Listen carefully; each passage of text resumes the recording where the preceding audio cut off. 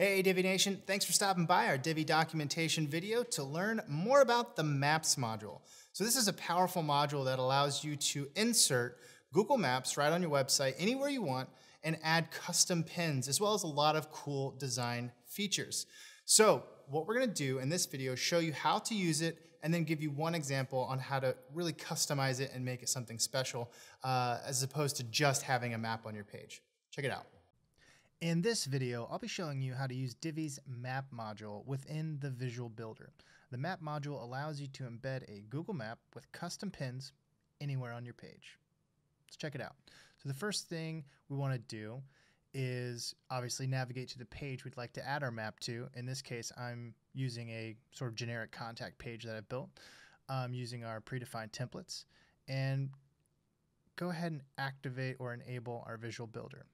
Now, before we do that, I do want to note that if this is your first time using the Google Maps module and you've never set it up before, there is one step you're going to want to take, and that is adding the Google Maps API key to Divi.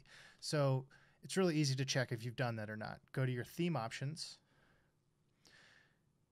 under Divi theme options, come down here under the general tab, and where it says Google API key, if you don't have an API key right here, you need to get one. So how do you do that?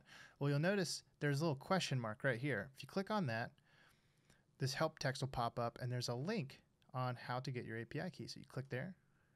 It'll take you to our documentation page where we have linked to the Google Developers Console. So click that link and follow the prompts to get your API key. So let's see. I will go ahead and click continue here. This is really simple. This is all you have to do. And it'll take a few moments as that processes. Once it takes you to the next page, all you have to do is click the create button. And there is your API key. So you'll copy that. Go ahead and close out of these extra tabs here and go back into your theme options. And you'll want to paste that API key in, scroll up to your Save Changes button, and now you're ready to go. Okay, so assuming you may have already done that or you just did that, you can now enable your Visual Builder and everything should be set to go with the Maps module. So what I'd like to do is add a big map full width right in between my header and my body section.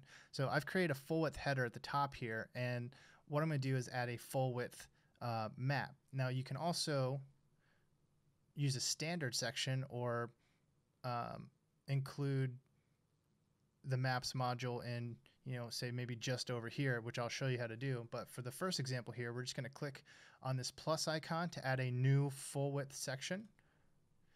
And when it prompts me to add a module, I'm going to choose the full width map module. Okay, so we're immediately brought into a settings panel for the full width map settings. Under the content tab, I'm going to want to expand my map here, and you'll see my API keys in there. And this is the first thing I want to do is center my map where I want it. So first things first, I'm just going to center it on the city that I'm in. Columbus, Ohio. Click Find. Okay, so now it's centered on our state house here. So it's right in the middle of our map. And we'll come back and tweak that in a second. What we want to do next is add a pin. So I can put a pin anywhere on this map, and I would like to, so we're already centered over this, so let's pick something a little farther away, like say the convention center. Columbus, Ohio, Convention Center, click Find. It has found it. And if I want, I can add some text to that will show up on the map. I can put DiviCon location. And then write some descriptive text here.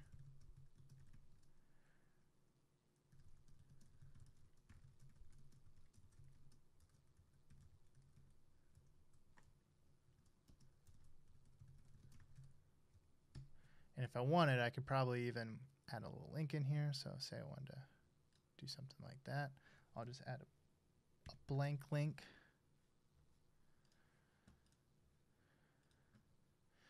Now, let's go back.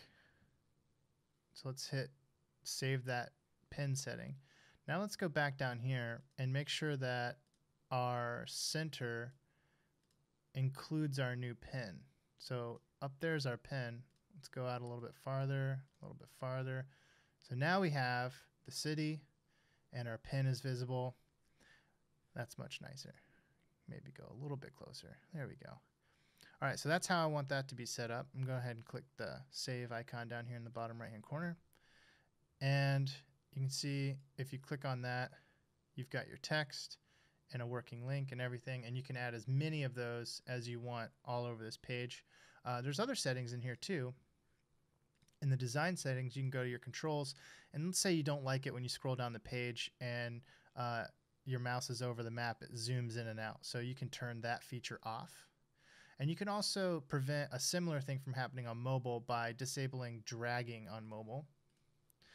And save there. So there you have it. You've got a nice little map here. You can always hit Command Save to save your settings. Or if you want to do it manually, you can come down here to the settings dock, open it up by clicking this big button in the middle, and then in the right-hand corner, you've got your save button, and you can save your progress. So that's cool. We've got our new map, full width map in here, but let's say we want to experiment. We're not quite sure that's where we want our map. Let's go ahead and right click on this setting here, and let's disable it. So we're not deleting it, we're just disabling it so that when we deactivate the visual builder, it won't appear on the page. And let's go ahead and add, let's replace this more info with a map.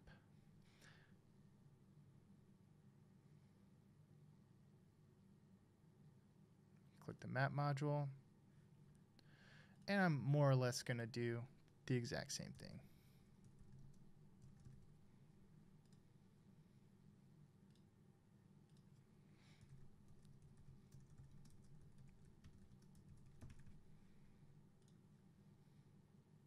Okay.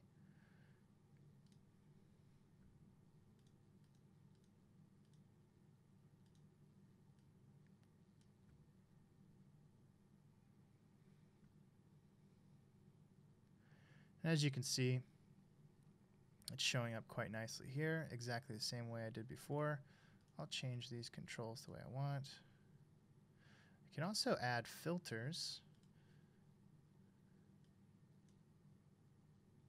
So over here I've got a 100% grayscale filter on it, or I can adjust that to my preference. I'd like to turn it off. And of course you've got your CSS ID and class, CSS spaces here for entering in customizations before to the main element and after the main element. And you can also adjust the visibility if you want to have this visible on just desktop, phone, tablet. You can customize those preferences here. Okay, so that is all I want to do with this version or this side map here. So I'm going to save that. And now I've got my choice. I can choose one or the other. And when I save my changes, I can exit the visual builder.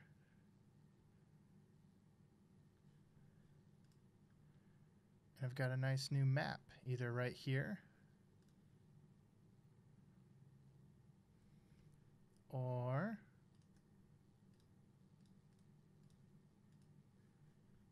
up above.